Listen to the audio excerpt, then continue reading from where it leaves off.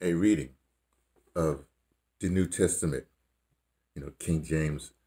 Um, Actually, this is a what we call an interpretation of the King James version of the Bible, as rendered by the Gullah culture. This is the Gullah Bible, and as usual, for a reading, we just go to any page. We just pick any page.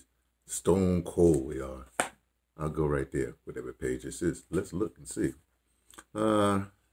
Page 491. I don't know why I do this every morning. Just a second. I gotta put my reading glasses on. Okay. 491, I said. Yeah, 491. Let's go to,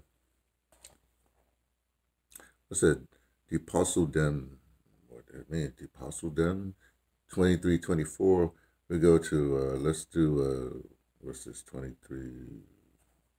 Oh, you might as well just go to 34. How about that? Here we go.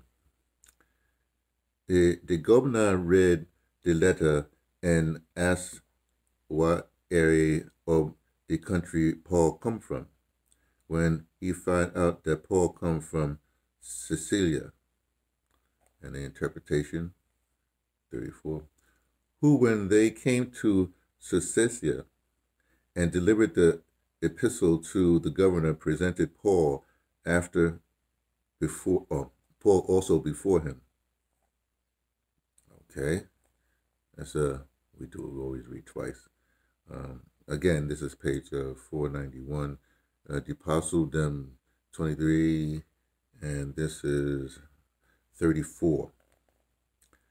The governor read the letter and asked what area of the country Paul come from. When he found out that Paul come from Sicilia. Sicilia. That's how they say it.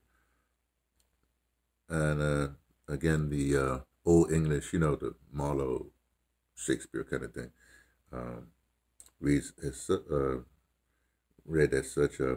And when the governor had read the letter, he asked of what province he was, and when he understood he was from Sicilia. There you go. I like it. I'm having a good time learning Gullah, not growing, but struggling with Gullah, just like when the slaves were first freed. They just took the only reading material they had, which was the Holy Bible, and it's weird because you adjust your head to trying to learn something that you know nothing about. It's a good experience. Well, a good experiment. Experience and experiment.